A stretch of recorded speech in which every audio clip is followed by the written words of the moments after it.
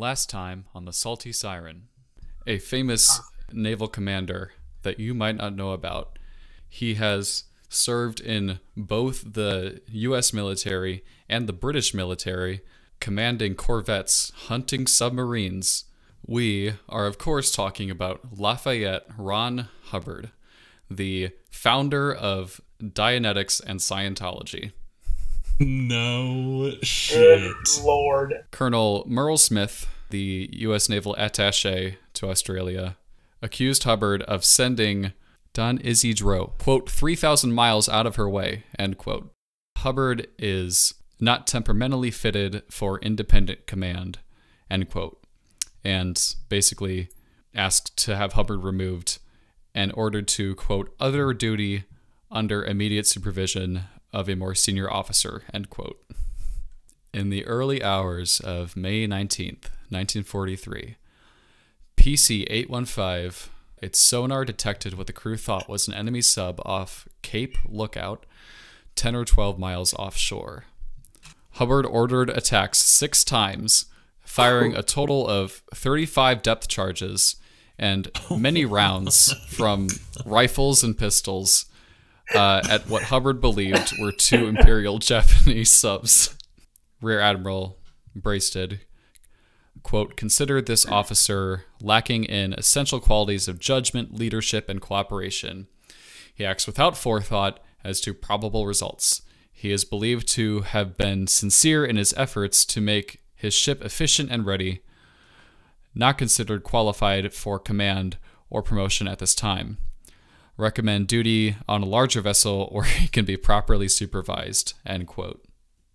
Something about supervision comes up in every single quote from us as superior. So just like, watch this man. Do not let him out of your sight.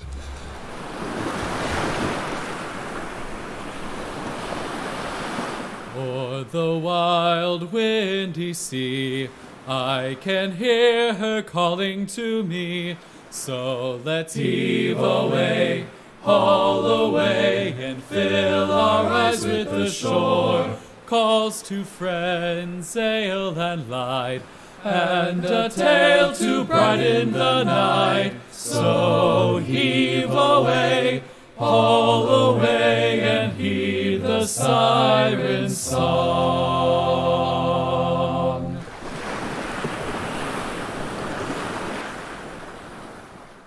So, Hubbard continues his campaign of getting assigned to ships, getting dunked on by serious superior officers, and being sent somewhere else. So the next stop on his journey is with the USS Algol and some shore service. So the same day, Hubbard was sent a formal letter of admonition, basically meaning, you know, what this letter is. It's saying you're in a lot of trouble, and it details exactly what your punishment is going to be.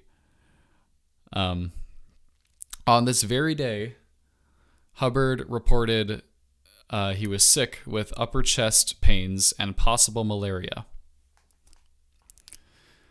So, okay. Here's a note to himself about this sickness. Quote, your stomach trouble you used as an excuse to keep the Navy from punishing you. Ooh. So, kind of echoing the I thing from earlier. Okay. Although this turned out to be legit, or this did turn out to be a legit, he was determined to have been suffering from a duodenal ulcer, which is a break in the inner lining of your small intestine, I believe. Oh, geez. I mean, that sounds like it sucks. Yeah, it sounds awful. Yeah. But he got better. Or it got better enough that in October 1943, he joined the crew of the USS Algol and attacked cargo ship. This was a ship that was being prepared for the Pacific Theater. It was going through training exercises at this time off the coast of California. During this time, while he was on the ship, he applied for a training course at the School of Military Government, capital letters, which was established by Princeton University. It is not a part of the university itself. Despite this, Hubb Hubb, of course, claims that he was a Princeton student. Ah. Of course. Why wouldn't he? Yeah. His commanding officer approved of this for some reason, and rated him to be, for some reason, of, quote, excellent personal and military character, end quote. Though he, quote, is very temperamental and often has his feelings hurt, end quote. It's like, yeah, he's a good dude, but also he's a little bitch. He has the emotional fortitude of a toddler. Yeah, send him to School of Military Government. So, his time aboard the Algol, like most of the ships he's on, it was very short. He was kicked off after supposedly discovering, quote, an attempt at sabotage, end quote, consisting of a Coke bottle filled with gasoline with a cloth wick inserted, concealed among the ship's cargo. He was ordered to leave the ship a few hours later. So this is interesting. I'm not sure if he planted this to seem like a hero, that he uncovered sabotage or something, but okay. I mean, it is a boat. If you start a fire on a boat, it's usually really bad news. So, So, kind of a weird occurrence. Yeah. Yeah. Then for that School of Military Government that I was talking about, he flunked out. Of course. Of course. And he did not qualify for an overseas posting. Then, let's see. In April 1945, he got sick again with his ulcer. It was a chronic ulcer. And he spent the rest of the war in Oak Knoll Naval Hospital in Oakland, California. Of course, the Church of Scientology's spin on this is, quote, eventual combat wounds would finally preclude him from serving with American occupation forces, end quote. They do have a way of spinning everything he does to just be as positive as possible, don't they? Yes. Then on October of 1945, he was cleared for duty onshore, preferably within the continental United States. And then on December 6th, 1945, he was mustered out of active service, and he didn't resign his commission until October 1950.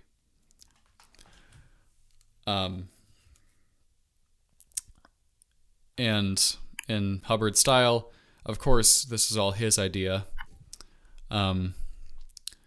The Church of Scientology says Hubbard quit because he was just too big brain for the Navy. After flunking out of school. Right. Naturally. Quote, the U.S. Navy had attempted to monopolize all his researches and force him to work on a project, quote, to make man more suggestible, end quote. And when he was unwilling, tried to blackmail him by ordering him back to active duty to perform this function. Having many friends, he was able to instantly resign from the Navy and escape this trap, end quote.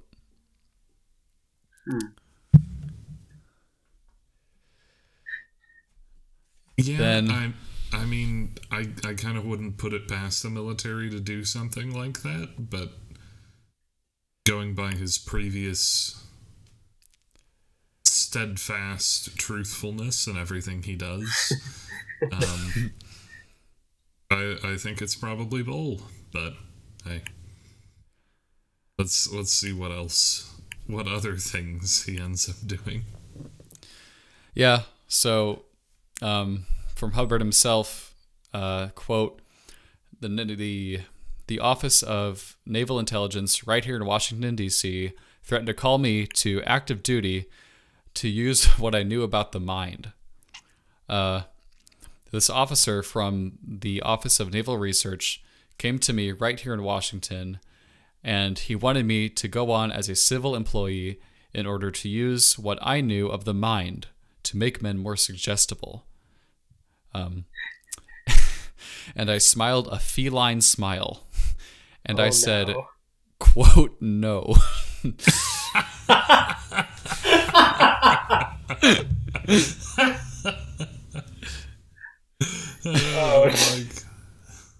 And he, the officer, smiled like something out of Faust and said to me, quote, well, all you have to do is say no, and I will call you back to active duty because you still are an officer of the United States Navy, end quote.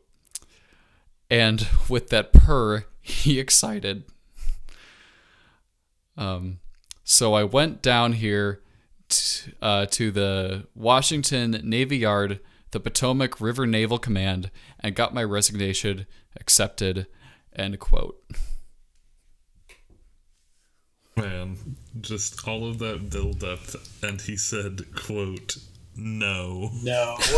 After smiling a feline smile. It's so gross. What does that mean?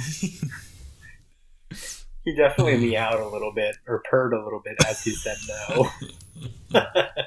L. Ron Hubbard is a furry. We've confirmed it. Confirmed. Hubb Hubb Furryson. Oh, man. So that's all great. A little addendum at the end. According to the U.S. Navy, quote, there is no evidence on record of an attempt to recall him to active duty, end quote. Shocker. It's almost as if everything he says is unsubstantiated. Do be that way.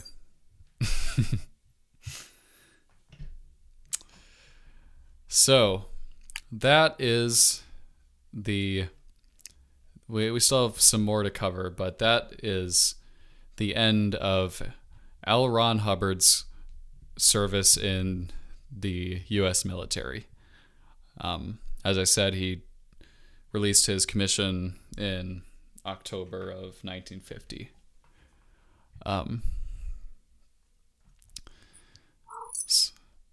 So, quite a journey. Quite a journey indeed. A journey completely factual in nature. No contradictions. With time spent serving in both the North Atlantic and the North Pacific.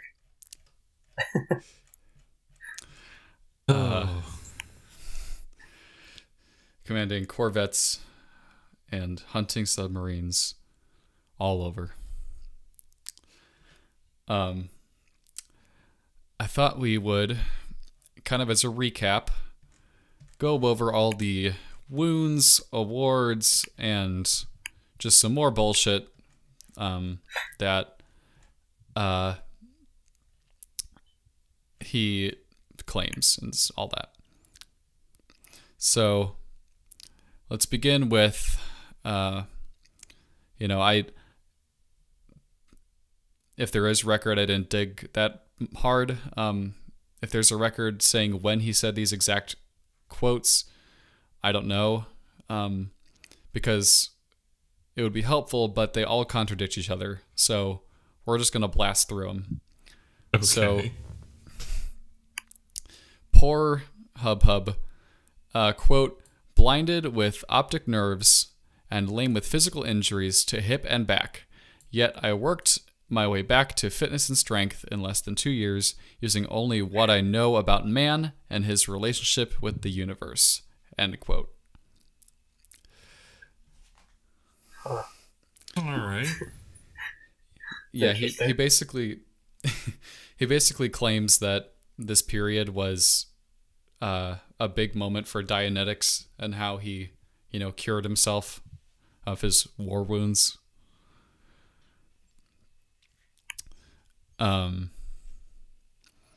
Then, according to the Church of Scientology, quote, Hubbard was flown home in the late spring of 1942 in the Secretary of the Navy's private plane as the first U.S. returned casualty from the Far East, end quote. And a 2006 publication goes further, describing him as, quote, the first American casualty of South Pacific combat. So, not true. Yeah? Yeah, just not.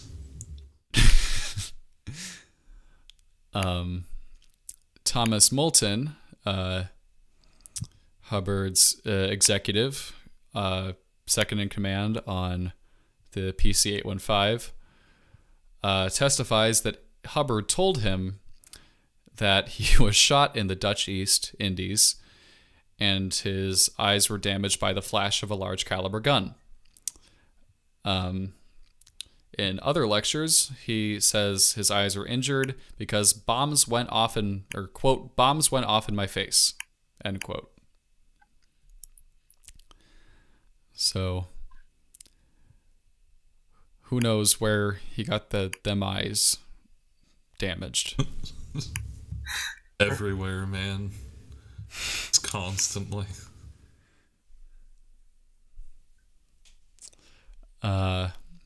We continue on. Hubbard told the sci-fi writer Robert Heinlein that both of his feet, in parentheses, it says drumhead injury, when his last ship was bombed. First of all, he was never on a ship that was bombed. And drumhead injury is not a foot injury. It is an injury of the eardrum. It does make more sense. It does indeed. So, I don't know if this is because of Hubbard's ignorance about medicine. He just shouted out a common injury that happens in World War II and said that his feet were broken. Yeah, between that and like saying, oh yeah, I sunk this submarine that was like named as being sunk somewhere else, I wonder if he was just like picking up the names and just using that to further his lies. Yeah, it's a common theme throughout this. He just sprinkles in things that are real, and hope it adds some credibility to the bullshit he's saying. Yeah, that's interesting to say the least.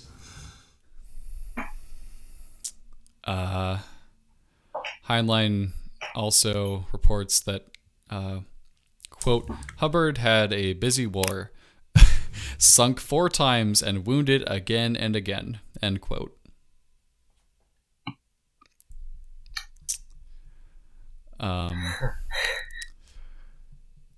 Hubbard is said to be twice pronounced dead from multiple Church of Scientology things.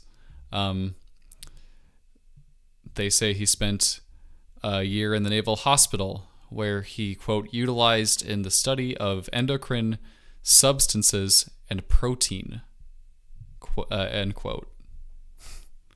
Mason, you're the biologist. What does that mean? Just all protein? They just studied all protein. Okay. All of them. Well, you know, that checks out. Oh, you're a biologist? Name every protein. Name every protein. Hubbard can. Hubbard has all of them, huh? He invented them. The techniques that he developed, as in Dianetics, quote, made possible not only his recovery from injury, but helped other servicemen to regain their health, end quote. What a guy. Hubbard said that he had been hospitalized because, quote, I was utterly exhausted. I had just been in combat theater after combat theater. You see, with no rest, no nothing between, end quote. Despite... I'm not even going to go into it. You said despite, and the decision branch just exploded in your mind. There were a lot of options for despite. So...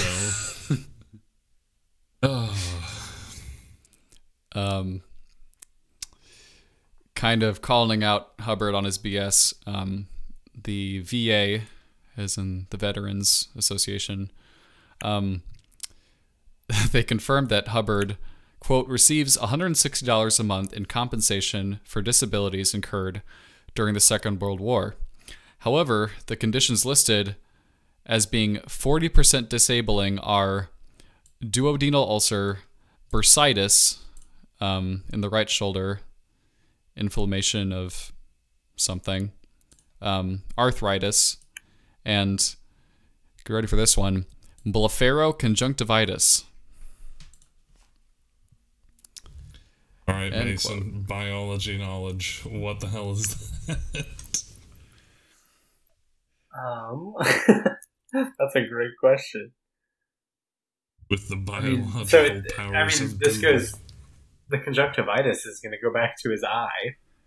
So, like, extreme pink eye. Okay. I mean, is my guess, kind of thing. Conjunctivitis, I think, is more commonly known as pink eye, from my understanding. So, well, the Navy Department, or a Navy Department spokesperson, has stated that, quote, an examination of Mr. Hubbard's record does not reveal any evidence of injuries suffered while in the service of the United States Navy. Are we sure he wasn't hit by the antenna? Just right down on his dome. Hubbard claimed to the VA about injuries into the 1950s, well after the founding of Dianetics, you know, which allegedly provide, quote, a cure for the very ailments that plagued the author himself then and throughout his life, including allergies, arthritis, ulcers, and heart problems. So, despite being the Dr. Manhattan of protein, he still got a check from the VA every month for $160. Interesting. Okay, even though they have no record of anything besides possible pink eye. Right. Which, by the way, it is pink eye. I did actually Okay. Google something for this podcast.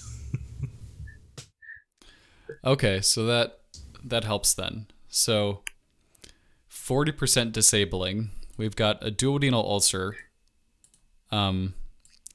which it's a chronic thing. So it sounds like it kind of comes and goes and isn't, completely disabling. Bursitis and arthritis, both inflammation of some kind, and pink eye. Those are Hubbard's reasons for getting compensation from Uncle Sam for his 40% yeah. disability.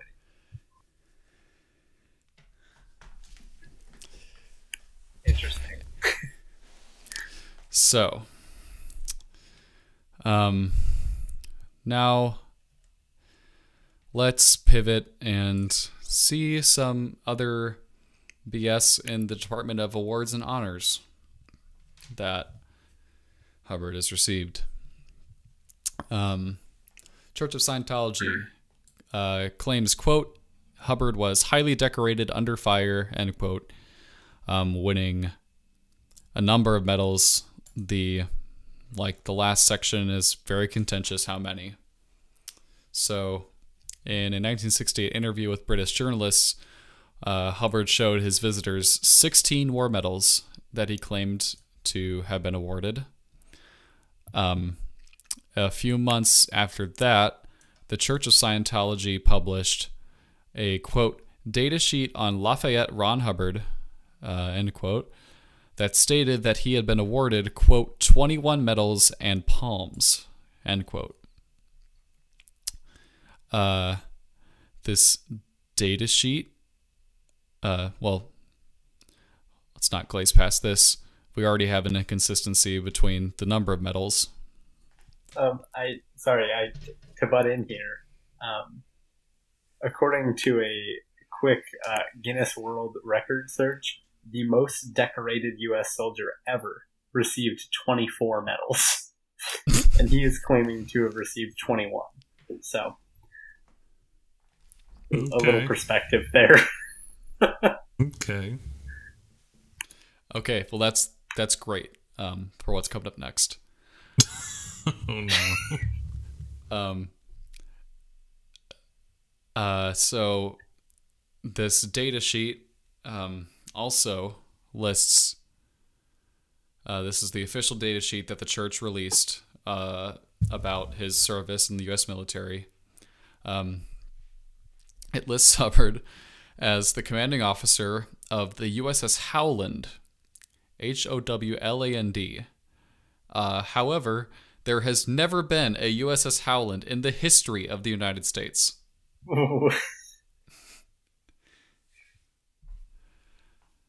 So. Big old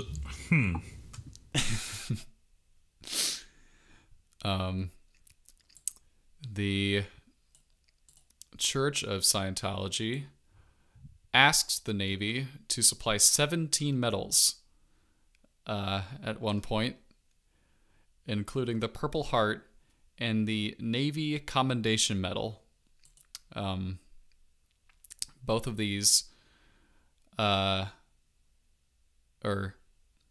of those 17 medals, they're requesting many of them with bronze service stars, which denote participation in military campaigns or multiple bestowals of the same reward or award.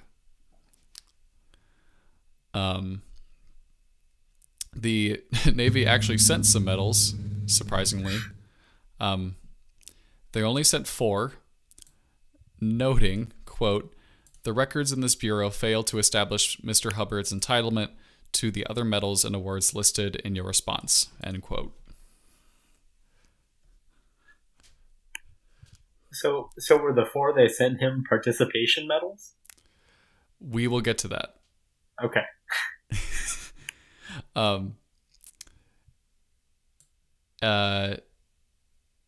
Actually, I would need to look up which 4 they sent him. I'm not sure about that. Well, let's see. Let's see if I can get to it. Contradictions continue.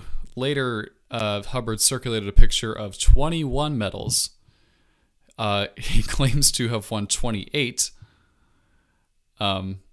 So we have just shattered the ceiling on how many medals you can win. I'm the most decorated soldier in U.S. history. Yes. He says of those 28 medals, 7 are missing because they were awarded in secret by the High Naval Command to him because they were embarrassed that he had sunk 2 Japanese submarines in the United States, quote, backyard, end quote. Huh. And then, a 1994 biography published by the church says he won 29 awards. In 1990, another church official record of service claimed 21 medals. There's some noteworthy inclusions in here. Is the unit citation, which is only awarded by the president to combat units that perform particularly meritorious service. Then, this is a especially funny one to me, the British Victory Medal, an award issued for this service in the British Armed Forces in the First World War, and that was never awarded by itself. So, a medal awarded by a military he did not participate in a war he didn't fight in, that can't be given to a single person. And he had it. He had it. He's just that good. Of course he did. Dude, this is like actually some full-on steamed hams level bullshit. That's exactly what this is. Like, you're telling me that you have this medal that can only be assigned to groups from a nation that you are not from, that you did not serve with, that was handed out in a war you did not fight in. Well, yes. Yes. May I see it? No. No. Oh, God. Continuing on, he got allegedly a Purple Heart with a palm, implying 2 wounds received in action. However, the U.S. Navy uses gold and silver stars, not a palm, to indicate multiple wounds. Then, let's see. He got a distributed photograph of medals. Oh, so the photograph features a National Defense Service medal and the Armed Forces Reserve medal, which were not even created until Hubbard had left active service. Oof. So he really didn't bother to do any research before coming up with this story, huh? Let me look up when he died. This was from the Church of Scientology in 1990. Okay. So he might have been old as hell and, comatose. I'm not sure. Okay. That's more acceptable, I guess? Okay, he died in 86. Whew. So the Church of Scientology posthumously awarded him all of these insane medals. Okay, that is a bit better, but it's better in that it wasn't L. Ron himself. God damn it, Scientology! Why do you have to be the way you are? Hold on. It says L. Ron Hubbard is associated with the film Battlefield Earth. I want to know why.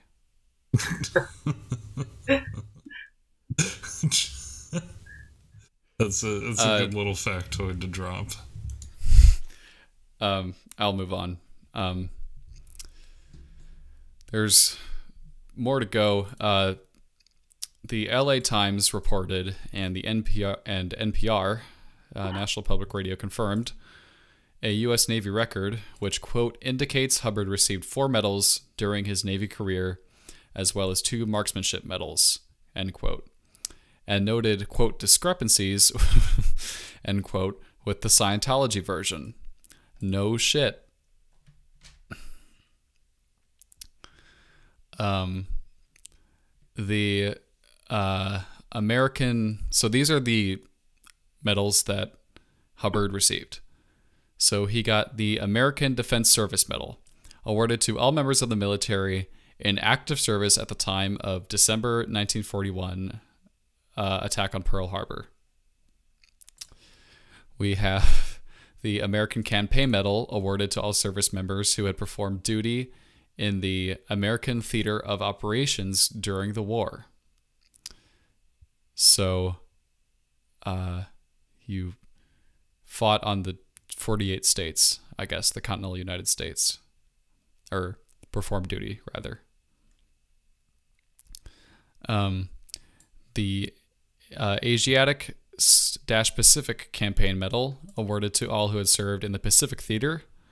And the World War II Victory Medal, awarded to all who served in World War II. So, yeah, all the awards LRH won were his CYC soccer participation trophies. Okay. That makes a lot more sense. It does. A whole lot more. So, the Church of Scientology alleges incomplete and falsified records, because of course they do. They claim this is backed up by L. Fletcher Prouty, a former U.S. Army colonel, who said that Hubbard's records had been falsified to cover up his intelligence background. He claims that Hubbard had done secret activities. It is also worth noting that this colonel is a prominent conspiracy theorist, best known for advocating the JFK assassination conspiracy. Many theories are surrounding that. He was associated with an anti-Semitic liberty lobby group. All right. And was also involved with the Lyndon LaRouche organization. Lyndon LaRouche is a wild guy. Cult stuff, Marxism, extremism. So we got a credible source there. Oh yeah. Real credible dudes vouching for our boy Hubb Hubb. So after all this crap, you guys and all your listeners might be relieved to know that Hubbard has been called out on a lot of this bullshit. So in the 60s and 70s, surrounding, kind of everything around Hubbard and especially his military service, they were kind of calling him out on this stuff. Jerry Armstrong was an archivist for Scientology who was amassing research to write a official authorized biography of L. Ron Hubbard. So he was gearing up for a real big project. Then in early 1982, this Jerry Armstrong guy became disillusioned with the church He was declared a suppressive person, which means an enemy of Scientology. Nicole Kidman is a suppressive person, the ex-wife of Tom Cruise. Okay. Armstrong then made copies of all this paperwork and data he had uncovered for safekeeping. So, as you could imagine, all that copying did not make the Church of Scientology happy. The church sued over breach of confidence, theft, and invasion of privacy. This all tumbled into a four weeks of testimony, where they brought up our boy Thomas Moulton, Hubbard's brief second in command. He testified about a lot of the BS that we've already heard. And this is where the shit about Hubbard being involved in the Pearl Harbor attack in 1941, and that he had been the only survivor of his destroyer, which had gone down with all hands save Hubbard himself. Yeah, I'm gonna press X to doubt. Right. Seems unlikely. The judge that was in charge of this case, he found Armstrong's, the archivist, he found his fears of persecution by the church were reasonable, and him copying those documents was also reasonable because of that. This judge's verdict was, quote, "The evidence portrays a man who has been virtually a pathological liar when it comes to his history, background, and achievements," end quote. That sums it up. Yeah. That really does. Finally, someone said it.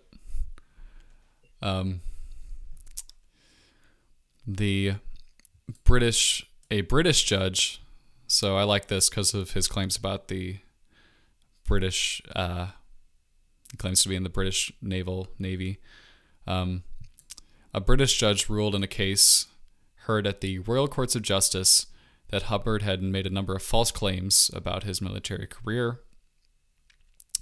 From that judge, quote, that Hubbard was a much decorated war hero. He was not. That he commanded a corvette squadron. He did not.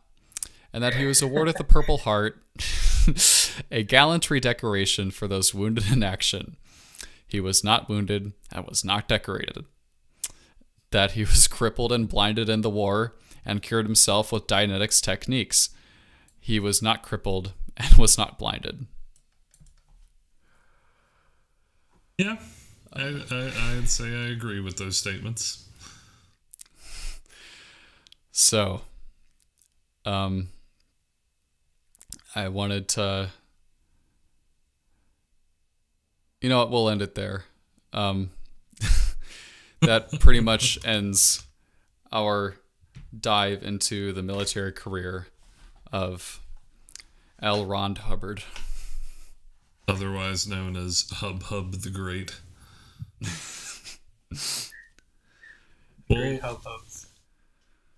Well, thank you for that, Jack. That was very interesting to hear of good old Hubb Hubb's life before starting Scientology, which we know has been such a great contribution to this world.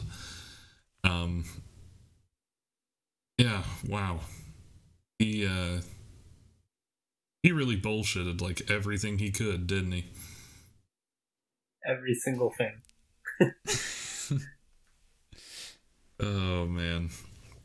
Well, dear listeners, I hope you have enjoyed this episode of The Salty Siren and its many tales of Hubb Hubb the Great. to close us out, we like to do a little segment where we just talk for just a little bit about things we've been doing outside of the podcast, outside of the world of naval history. And so, Mason, as our guest today, what's been going on with you? How are you doing? Oh, I'm doing well. I currently have a 9-month-old puppy who, according to Google, is going through her quote-unquote rebellious teen stage. So I have been enjoying puppy training classes and lots of frustrating hours of trying to train a dog to not look into your soul and bark at you at home. It's been very enjoyable. It very much sounds like it. Jack, what have you been doing? I have been listening to more Ben Folds recently. Okay. Great guy, great musician. Wrote the soundtrack for Over the Hedge. So, what a movie! If you were wondering why that movie's soundtrack slaps so hard, it's because of him. Okay, I can't say that I've ever wondered that, but he's just really cool. He's really great at showing and not telling, like a good movie or a book. But check him out. He's awesome. I will have to. I have to say that I have just the most surface level of knowledge in regards to Ben Folds. So I'll have to give it a listen. What is your knowledge level of Over the Hedge? Even less. I saw it when I was a kid. I was not around at the house when you guys watched it. So, oh man. Well, my personal little anecdote, which I have shared with both of you previously, is that I just bought a house. My first house, in fact. Woo. And it is very expensive and also very time consuming. So we got the inspection done and that came back spotless. And with how absolutely insane the housing market is right now, we are waiting to hear on if it appraises for how much we paid for it. And I'm kind of hoping that it doesn't, because that will mean lower monthly payments in the long run. But who knows? Congrats, you're adulting. I am. It's Yor did it. Yor did it. Oh, goodness. Well, with that, dear listeners, thank you once again for listening to The Salty Siren. We will be back next time with a topic that we have not figured out yet. We hope you've enjoyed Elron Hubb Hubb, and we will talk to you next time. Goodbye. Oh, Johnny, Johnny, call and hear the ancient song of sailors long forgone and sailors still to be. A sweet and solemn tune spoke gently by the tide. Oh, Johnny, Johnny, fall, join the song.